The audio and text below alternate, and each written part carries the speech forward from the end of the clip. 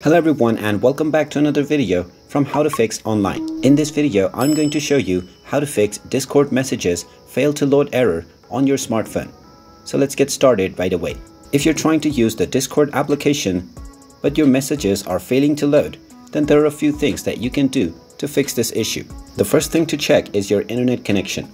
Make sure that you are connected to a stable Wi-Fi or data network, and after ensuring it, go ahead and open up any other application that also uses the internet to work.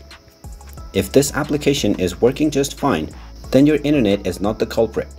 So the next thing to check is to see whether your application is updated to the latest version.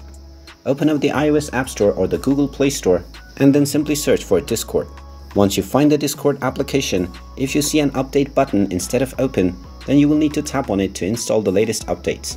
Once you tap on it and the update is complete, you will see the open button once again. So you can tap on it and see if your issue is fixed.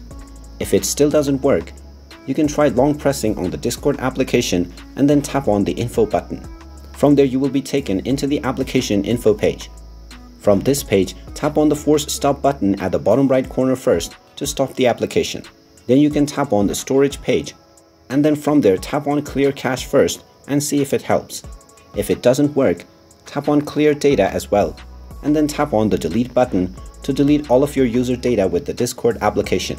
Once this step is complete, you will need to log into your account once again, but now your messages will definitely show up. And there you have it.